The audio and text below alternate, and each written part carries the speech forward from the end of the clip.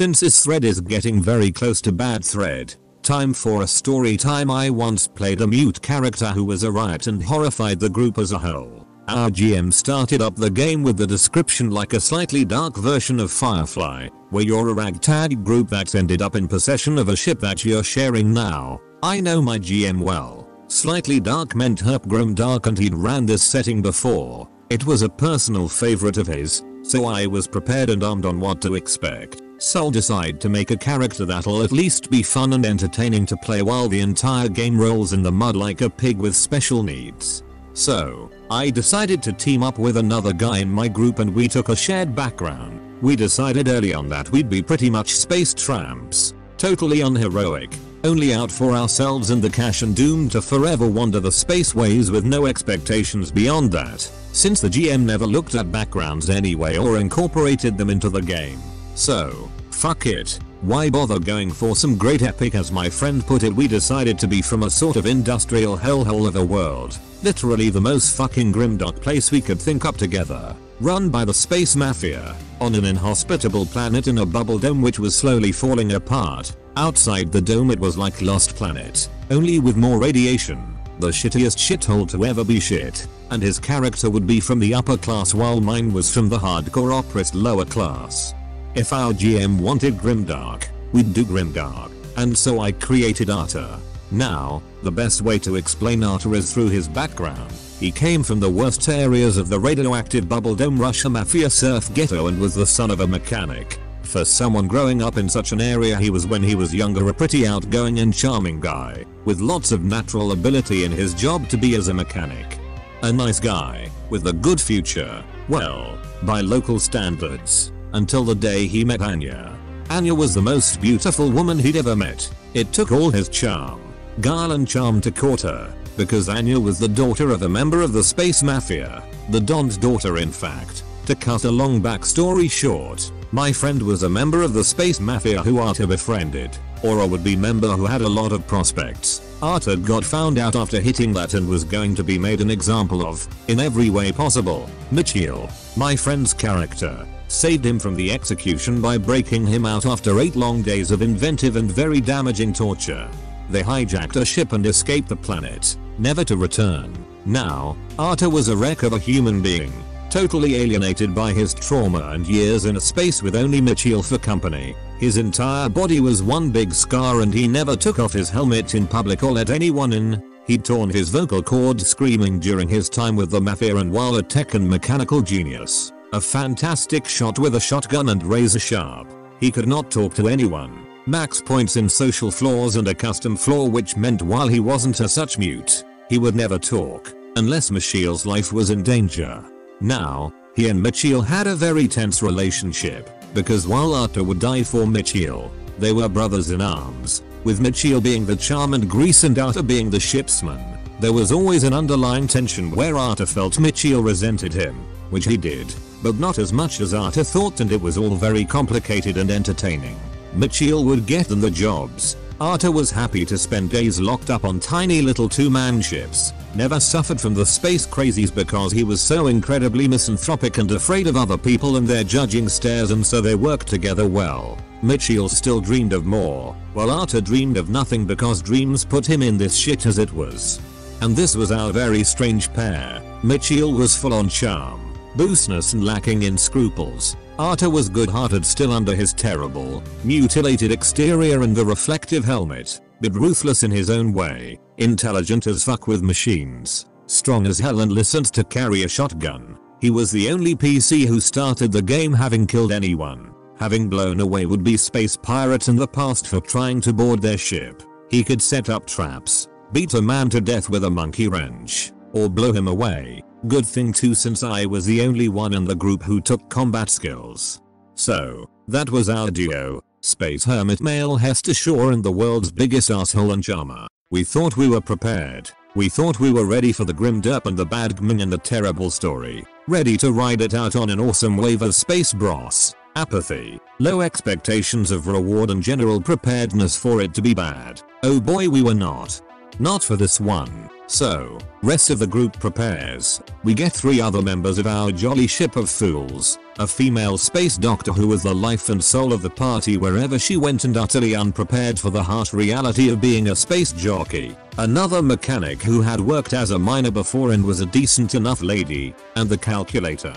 You heard me right. That was his name. To give you his background in short, an infamous space hacker carrying stolen plans for incredibly advanced prototypes who's able to build robots and crap from scraps. Has the paranoia flaw, meaning he'll never really trust the party and has no morals or sense of camaraderie, so someone who really had no reason to be there would fuck us over, and who had a bunch of special awesome powers while the rest of us were pretty low tone. We're doing this over IM. So I'm just sitting there, staring at the screen as he describes his incredibly badass glorified space nerd, and my hand reaches for the bottle of whiskey I keep in my desk, ready to play the entire game drunk to avoid this bullshit, or at least so I can't remember it. Mitchell IMs me and we agree, this is BS. Still, as long as he plays it low tone, who cares? We're here to do our job, not pick fights, am I right? So, we prepare for the game to start. It starts 5 minutes later. In a strip club. On a space station. Now I know you're thinking that GM for one reason, but he isn't. In fact, he's the kind of guy who prudes out if people play characters of the opposite gender. Go figure. So GM starts to describe how we're all meeting here because this is where the conman who we invested in the company of was going to meet us here. We have nothing but the clothes on our backs and the things in our pockets. GM tells us to describe what we're doing. Mitchell describes how he's flirting with 1 or 2 of the strippers. The others describe what they are doing. GM looks to me. You getting involved in all this? Nope. I'm sitting in the corner with a book on the physics of hyperspace travel and a Coke. GM takes 10 seconds to react to that, probably wondering what the fuck. Anyway, Mitchell rolls to seduce and the GM deems that he auto fails because apparently strippers are all chaste as fuck and not interested in men flirting with them. Even with -100 successes, because his very words are like melted chocolate dripping into your ears and so forth. So, he gives up on that and goes and talks to the others. I remain in the corner reading and giving no fucks as Arthur is uncomfortable as hell since it's a wide open area with lots of people. He's got his helmet on very firmly in place and has opened it about an inch so he can put the straw through the gap to drink. Arthur is that one kid at every party who sits in the corner wearing a party hat while everyone else is hammered and making out basically. Suddenly some random waitress comes over and asks me if I'd like another drink. I hold up a note, which reads, I am sorry, but I am a mute. Cannot speak. Then tap the half-empty glass and nod, signifying I want another one. So she gets me another delicious space cola trademark and I continue to read my book. Because who needs semi-naked women when you have Starship engines? She comes back and sits down. What, and asks me what I'm reading. I give her a re-stare for a moment because I am supposedly mute. Good luck talking to me. Then I take out one of those mechanical voice machines which I bought in my background and start a conversation with her. Definitely not flirting or anything. God no. Arthur knows about the dangers of women. But weirdly enough she is flirting back. Apparently this random waitress has a thing for socially retarded men and spacesuits. Maybe it's her fetish or something. I don't know. Mitchell points out this is a bit weird. GM answers with, well, strippers are used to people flirting with them and cheesy pickup lines. Arthur is sitting in the corner not watching and reading, which is definitely out the ordinary, so it's interesting, alright. Some kind of logic there. Not good logic, but hey.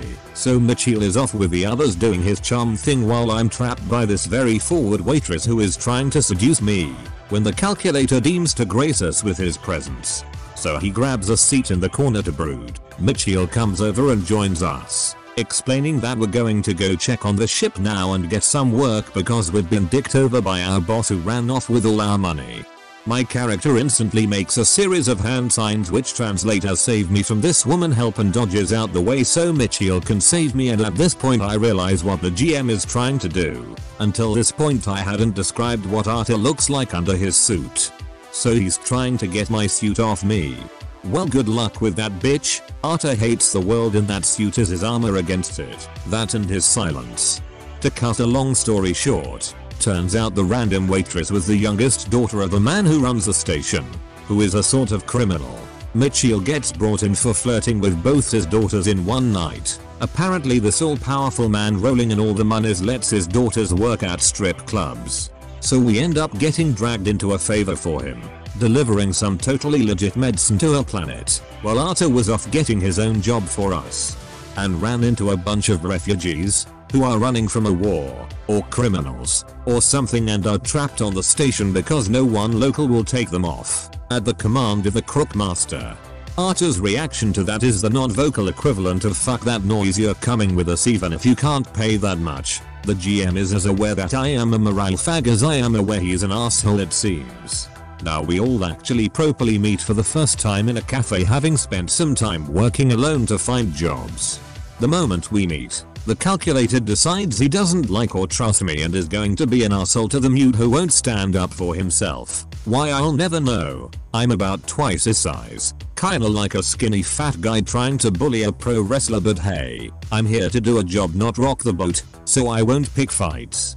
Mitchell does. He tells him to fuck off, get off my case or leave because we have a larger stake between us than he does.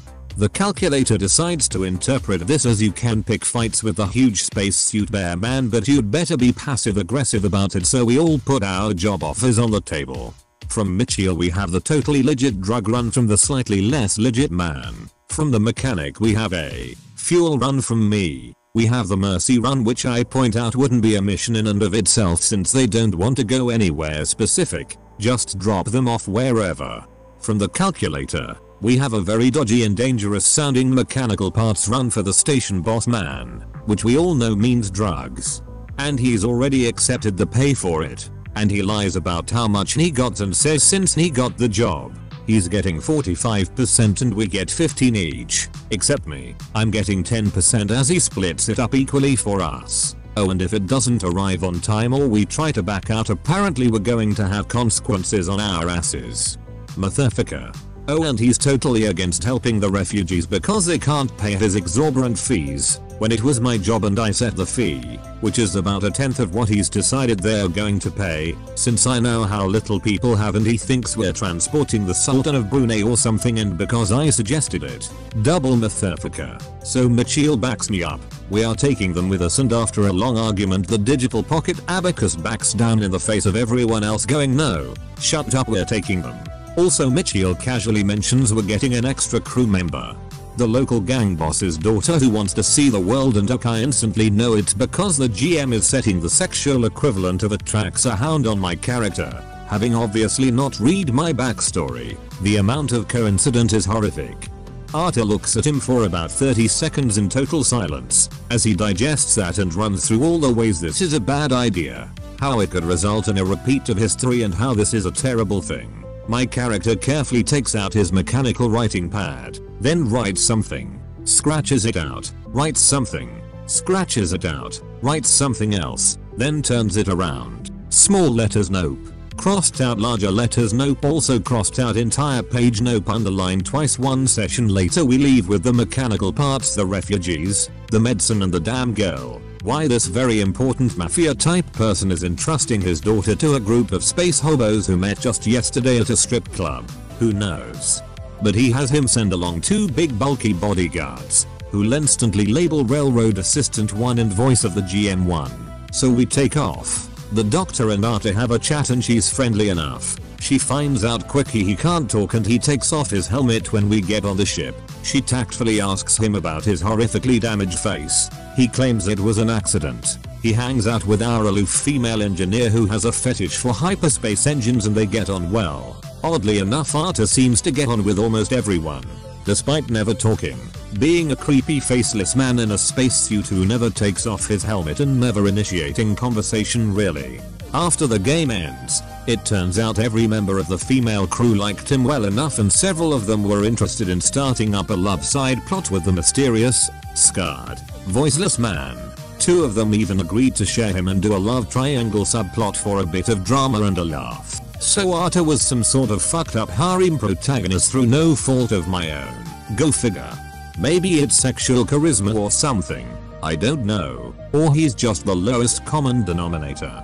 Not much happens for most of the trip. Arthur disappears into the bowels of the ship to be in his element, dicking about with the internals of the ship and having no human contact. So while the others do drama side plots and shit, I sit on the sidelines and eat popcorn, occasionally rolling dice to repair shit. It was kinda cool being able to sit back like that and just go working on the ship and have people unable to find my character. The calculator claims pilot seat, despite Mitchell being a better pilot, and refuses to give it up because piloting is my thing. He starts sleeping in the cockpit and shit and keeps it locked off most of the time, which should have been a hint of things to come, but I missed it. So Arthur is working the entire ship and keeping it running with the mechanic's help. They get on well because she doesn't insist on them talking and is about as obsessed with the job as he is, and they can have conversations where they both know what the other is on about in terms of mechanics. Since both have 5 dots, we were using WAD in mechanics and spec in spaceships,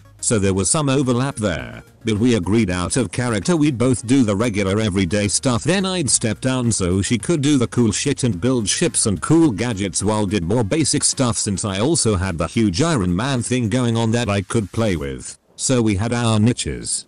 So one day I'm working on the ship when I hear something going on in the area. Now in ship terms I'm in the middle of bumfuck nowhere in the cargo area, so it's probably rats or something. I don't care. Then I feel something tap on my leg. So turn around and there's this 8-year-old girl looking up at me. I look at her for about 2-3 seconds. Then kneel, take out my pad and write, "What are you doing here, little girl?" She reads it and I expect her to answer with words. She doesn't. She signs out, "I'm looking for my teddy bear." Holy shit, a little deaf girl. What the fuck are you doing in the engineering? Oh well. So my character decides to be a bro and asks her where her bear might be. We go looking for the bear, never find it, but we search all day. Turns out she's one of the refugees. Long story short, my character ends up all Big Daddy, tramping about with a little girl sitting on his shoulders looking for the bear. She has a riot of a time and enjoys the day with me as we search the entire ship for this bear. I was like the opposite of pretty. I was the Phantom of the Opera, multiplied by a gargoyle to the power of electric burns. Arthur was so hideous from chemical, electrical, cigarette burns, bacon slicer damage, knife marks, damage where bones had broken the skin, and all sorts of other shit that he could crack space-safe glass at 50 paces, causing the entire room to vent, killing everyone in it. I had a 6-page list of everything that had been done to him and the exact effects of it and where the scars were, so I didn't end up just making shit up as I went along. And this was 10 years after the incident, when Mitchell saved him. He was like Griffith from Berserk after a year being tortured. So to cut a long weekend game shorter, it was a surprisingly nice balance between drama and kinda slice of life. Go figure. Eventually we run into another ship, which hails us and demands to search our hold, claiming to be plainclothes police. The calculator is of course against this because he's got a cargo hull full of narcota. We're all discussing it. Arthur doesn't give a fuck. Mitchell wants to not run because we can't outrun them. When there's a sudden twist, the refugee patriarch is watching the communication with us and tells us it's the criminals who are after him and his family. They're also a rival to the man whose daughter is with us. And suddenly the calculator is all like, well, that's fine then. Who cares if you all get killed, right to his face. In front of this guy, me and the little girl. So everyone just looks at him, and the patriarch splutters for about a second and then breaks his weedy ass glass jaw about half a second before I go for him. And I decide the patriarch has a better reason, so I'll let him kick shit out this dirtbag. It takes the doctor and Mitchell to drag him off him, and the calculator runs, escaping the room with blood running down his face. We reassure the guy we're not going to turn them in, we can outrun them. When suddenly the ship starts powering down and redirecting towards the other ship. We all run for the cockpit, which is locked. Oh, that motherfucker. Mitchell orders him to open the fucking door. I turn and march off to my room and begin preparing by grabbing my shotgun, ready to die in glorious space battle against the criminal scum.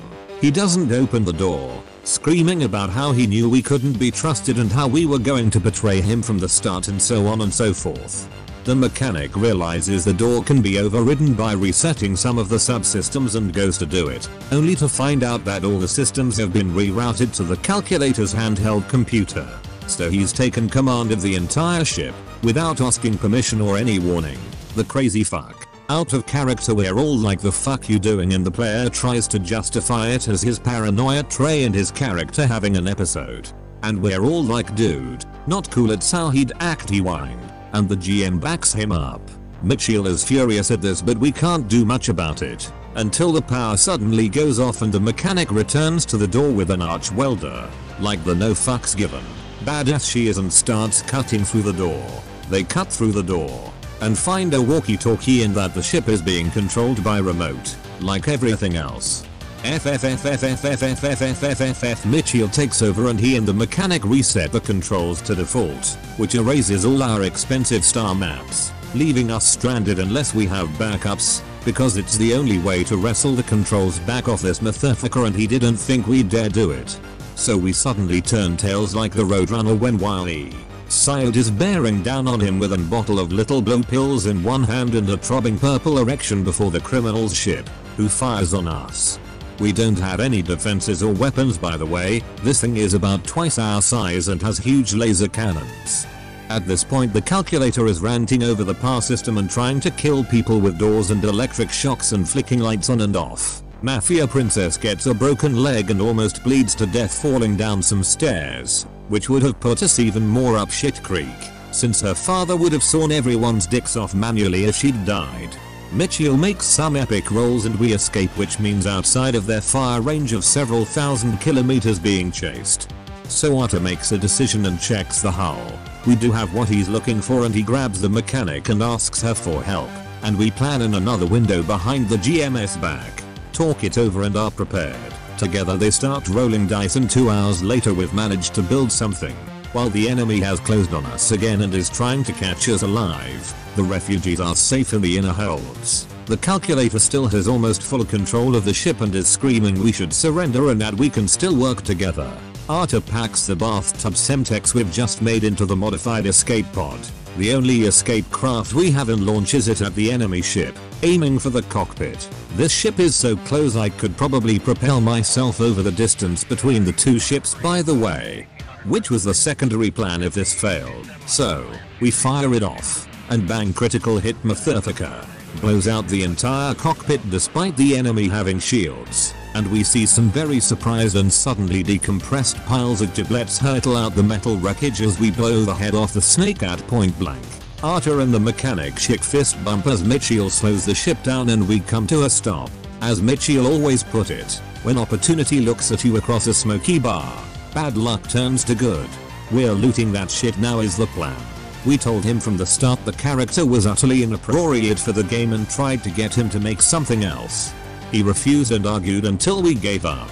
So as the drama cools off, Arta finally finds the calculator hiding in the back ass of the ship and lays him out with a spanner when he goes to taser me, screaming how he never trusted me because I'm out to get him. The irony of it totally lost on the player, who genuinely thinks this is all justified, and he threatens to space the refugees, who we moved and he didn't realize. Then I drag him to the cockpit so we can do this lynching democratic like. We all agree that he's a dick and we are getting rid of him. Except two people, Railroad and voice of the GM, who totally think this can still work and start going off on one about forgiveness, working together, and how this is all Mitchell and Arta's faults and we need to apologize to each other because we hijacked the controls from the crazy man. Remember, these two are amoral mercenaries, working for the highest bidder, a space gangster, whose only duty is to protect the package, who is currently lying in a coma in the med bay because of the actions of this fuckstick that they now turn around and defend, laying blame at our door. Out of character I'm raging, because the GM is trying to force party cohesion when it's obvious the only way we're going to get party cohesion is with the death of this fucktard. Sadly though, they are also the only ones on the ship with automatic weapons. Large automatic weapons, and they're pretty obviously willing to kill anyone bar the number cruncher over this. Arta is not amused at all by this fucktardery, and Mitchell points out that the calculator has been an arsehole to me the entire time. Arta is like, hey, they have large guns, let's not argue with their large guns, let's go do our job, we can sort this out later in sign. So the GM lets him get off scot-free, for now. I decide not to rock the boat, for now. So, I, being the only space competent one, suit up and head over to the other ship, leaving the cockpit open so can return, since I can't call for them to open it. We get some nice shit and everyone appears to be dead, so hey, bonus, no need to waste shotgun shells. 4 hours later, the calculator is still in the brig and nothing has happened, but we're only a day or two from planet side. Arta meanwhile gets hammered as shit on some vodka that he found on the other ship, along with Mitchell, while they bitch about how special our new crew is and laugh about old times working as a dynamic duo. Arta can't drink as well as Mitchell, who plans to go for at least another hour or two. When Arta goes to bed, he locks his room door as always to avoid inquisitive people entering while he's undressed and hits bunk. An hour or so later there's shouting and banging on his door. Not sure exactly how it happened, but one of the criminals escaped, has Mitchell hostage and is now screaming that he wants our escape pod to escape in with a knife against his throat in the kitchen. Yes, this John McClane of Villian survived total decompression and managed to sneak onto our ship undetected, hide there for 4 hours unnoticed and then take a hostage. However, now he fucked up, because no one fucks with Mitchell. The doctor is currently running hostage negotiation, when one of the mercenaries appears with the calculator in tow, saying he's the only one who can help us or think of a plan. And I realize what this is, an attempt at trial by fire to get us to work together. And finally I take a shot of that sweet whiskey out of character because the game has finally reached terminal stupid velocity. The calculator comes out with a plan. The GM obviously fed him about pumping the air out the room until the hostage taker faints. It's a danger to Mitchell too, but not as dangerous as breathing through a hole in his neck. So we prepare. Arta doesn't trust the calculator, I wonder why, at this point, and disappears to enact his own plan. The doctor keeps him talking while the mechanic keeps an eye on the calculator without him noticing, watching what he's doing. Arta meanwhile arms up with his shotgun, Sasha, and goes to do what he does best. Crawl around in small vents and fix shit. So I roll and find a vent leading into the kitchen from above. The GM points out the vents are much too small for a normal human. I retort with the fact I've taken the mostly useless tunnel rat merit which lets me crawl wherever I fancy pretty much without penalities. He says my armor is way too bulky, so Arta, knowing Mitchell is in mortal danger, does the most logical thing and strips down naked apart from a small oxygen canister and his gun and starts crawling through the vents. Because I am not letting the GM railroad us into having the calculator's way be the only way. When Mitchell is Arta's friend he switches back to the other group for a bit and the calculator is private messaging the GM in the background and he casually mentions how Mitchell might not survive this unless he does it perfectly, so don't blame him if it goes wrong. We're down to 75% cabin pressure in the kitchen which is sealed off and the hostage taker is starting to slur. 70% he threatens to kill Mitchell unless we get the escape pod in less than 5 minutes. 60% Mitchell faints due to blood loss from being attacked by a murderous, desperate knife-wielding criminal and lack of oxygen. 50% the hostage taker drops the knife and is swaying like a bitch. And it keeps going down, as the calculator lies about him being down, as far as he knows, he's the only one with camera view. What he doesn't know is that Arta is watching from inside a vent and the mechanic is looking over his shoulder from a distance as he says he'll have to drop it even lower, obviously planning to accidentally kill Mitchell. So Arta Kool-Aid mans out the vent and gives Mitchell, his best friend who is currently dying on the floor, the oxygen mask while holding his breath as the room explosively decompresses. And he grabs the knife and jabs a hole in the kitchen door seal. As the mechanic finally clicks and shouts out what the calculator is trying to do and grabs the PDA, reversing the decompression, leaving Mitchell on heal so low it will take a month in game for him to heal up, health so low that a good kick would end him now. Arta turns and kneels down on the back of the hostage taker as the door opens and for the first time the others see him without his suit, looking like the space version of Victor Zsasz, knelt on this guy with a knife in his hand. The mercenaries go to point their guns at me and get me off him because for some reason this motherfucker must be taken alive. No, not this time. Arta might not stand up for himself but he will pull you limb from limb for hurting Mitchell, which this man has done. So he puts the knife in his throat and pulls it across. And the GM suddenly decides that this loss of life is a horrific thing and I feel like a monster for it, and drama riddledy, and tells me my character will have nightmares later. And I'm like, no, you can't tell me how my character feels. He tried to kill Mitchell. I have no guilt at all about this. This guy broke the rules, outright into his face. GM bitches a bit in the mercenaries. Once again, trained and professional murderers who work for a fucking crime boss and have already mentioned they've broken legs before and crap. Look at me as if I'm Norman Bates.